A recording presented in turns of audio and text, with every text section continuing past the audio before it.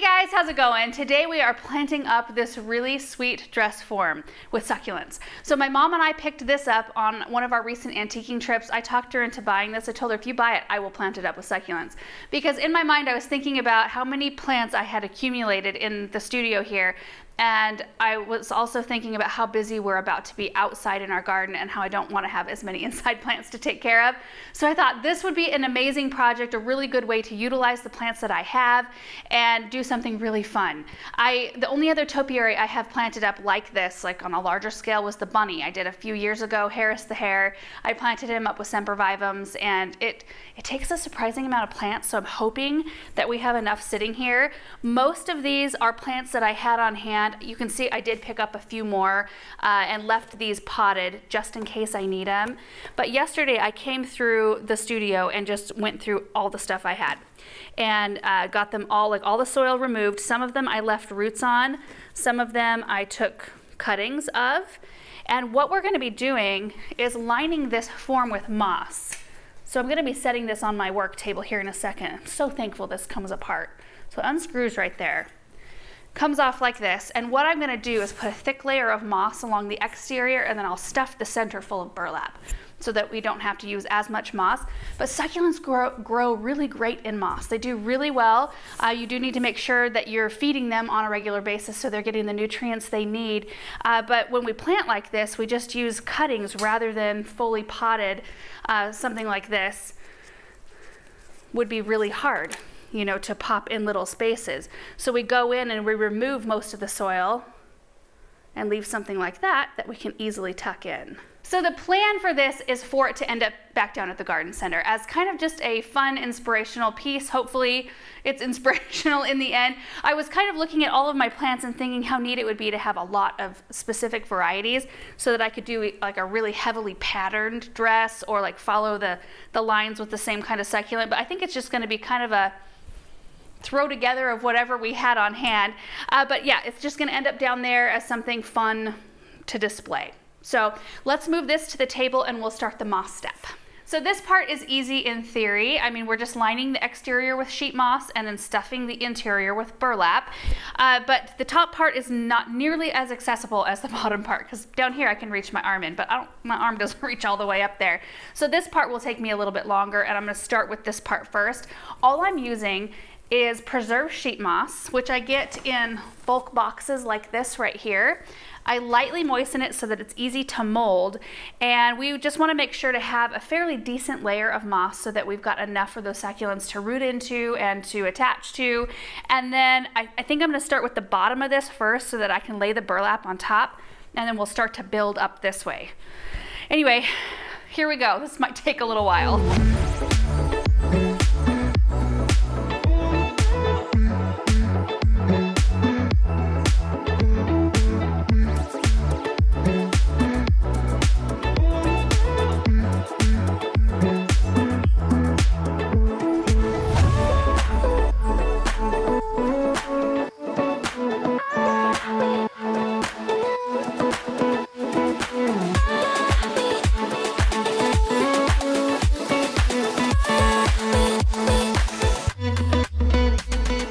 Midway update. The top is done. I might have to do a little bit of work on the back once I lift the whole thing up, but it went a lot faster than I thought it was going to. I think I've got a really good layer of moss going. I will keep a bowl, like once I set this whole thing up, I'll keep a bowl nearby to tuck in any extra pieces if I find some shallow areas. But you can see the excess burlap coming out from the center. I think that's just a really good way to fill in that empty space in the middle that we don't need because succulents are so shallow rooted. We don't need to fill the whole thing with moss, or we don't even need to use soil for this project, which is really, really nice. So I'm just going to continue on, and I just realized as I was talking to you guys that I am going to have to fashion some sort of bottom here so that stuff doesn't fall out. Which will probably involve some sort of wire. Anyway, I'm just going to keep on working here.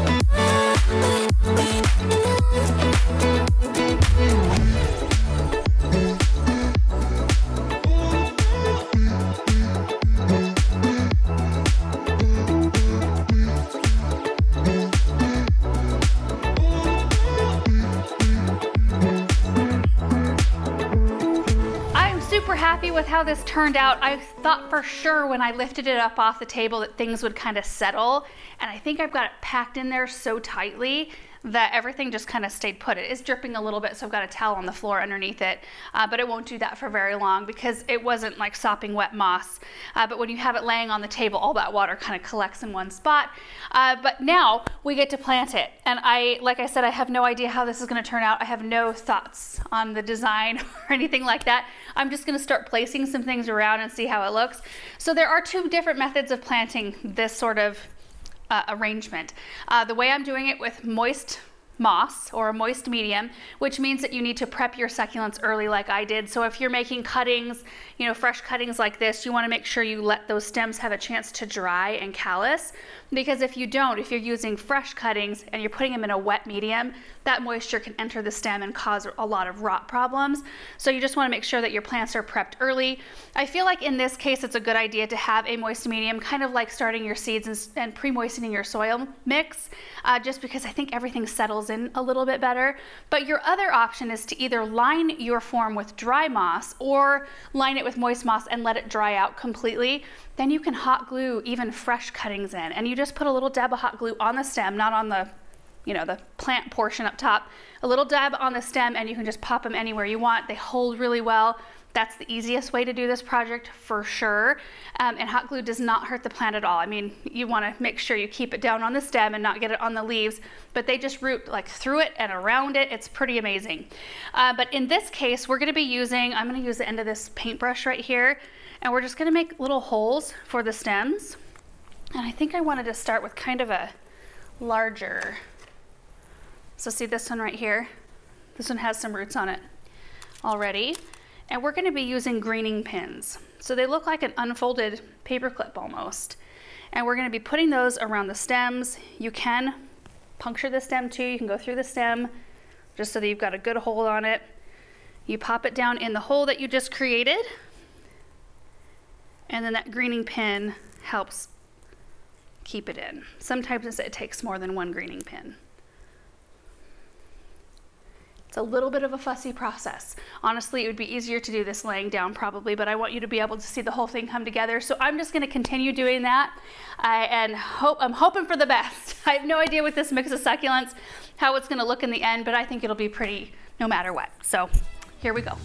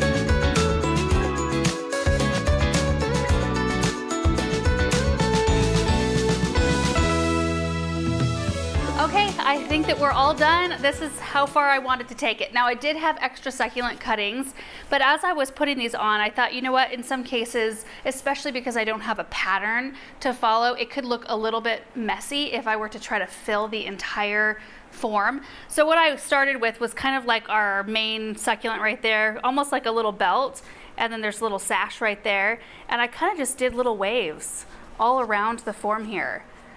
leaving some breathing space, which I think was very important. I did incorporate some birch branches, so I started with this one right here, and I just really liked that little bit of texture, that little bit of difference, that I ended up adding a few little bunches. These came from around that daffodil arrangement I made earlier on. I had these birch branches sitting there still, and I ended up grabbing some of these blue elf aloes to bring a little drama. So I had these potted, and I just put them in roots and all.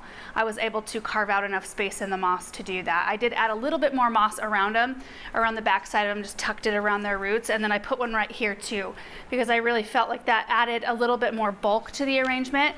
And it is done all the way around, so let me spin it. I had anticipated not putting anything on the back because I thought, well, we could put this up against a wall and that might be a little bit easier, but you know, you kind of just get going with a project, and it ended up working out where I think it's really pretty to have some interest back here as well. So watering for this. It is a little bit tricky to keep these really happy and well watered. Now, if you live somewhere where it rains and it can sit somewhere outside and it's a mild enough climate, that's probably the most ideal situation. In our area right now, it is way too cold. We are having nights this week in the teens, so it's way too cold out there. We have to put them somewhere that's very, very bright. Bright indirect light is fine. A little bit of morning direct sun is great as well. Making sure to rotate this thing. Thank goodness it rotates on the bottom, so we can spin it easily so that plants can get equal amounts of light. But for us, it's very dry here, and because it's inside, it's not getting any rain, so we have to water it by hand. You can go in with like a pump sprayer, which would be the easiest way to do it.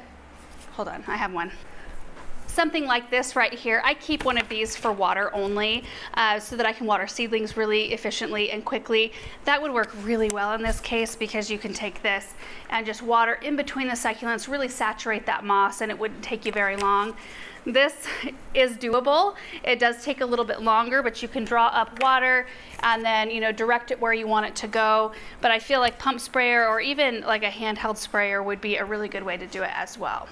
So I think what we're gonna do is take this top piece off of the base, and I'm gonna try my best to kind of cradle it, and we're going to drive it down to the garden center right now, and we'll show you where it ends up. Sweating. Thank you. Is it on there? Yeah. Is it? There we go. Let's see. Yep. Okay, Mom cleared out this spot in the front of the store, which is perfect because there's a bank of windows in front of me, the windows right here that are in the doors. So it's gonna get a ton of bright light. Plus, I forgot we have this turntable that you can plug in. So let me turn it on. So it's going to slowly rotate on its own. They won't ever have to even worry about rotating it so that all the plants see light. It's just so fun. It's fun to have it moving too. As far as longevity goes, we should anticipate getting at least a year out of an arrangement like this because succulents, you know, you're using mostly cuttings in an arrangement like this. It takes them a couple of months to start forming new roots. After that time, it takes them a couple months after that to start establishing themselves. And then, you know, they kind of sense the space that they have to grow in. If they don't have a lot of space, if they're put really close together, they can sense that and they just won't grow as quick as they would if they were in their own container with room to spread out. So we'll have to do minor grooming. You know, a lot of times, especially like with the echeverries and things, you know, the rosette shaped, we'll get dried up leaves around the base of the plant, and that's normal. So we'll do normal grooming and keeping it well watered. It'll probably stay in here until it's nice enough outside. It might end up outside. Might be a little bit easier to take a hose to it than have to take a pump sprayer or a hand sprayer to water it. Anyway, I'm just really pleased with how it turned out, and I was so excited to have a good reason to use up some of my succulents in the studio.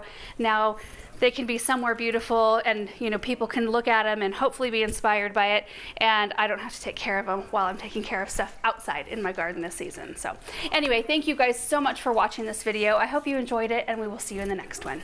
Bye.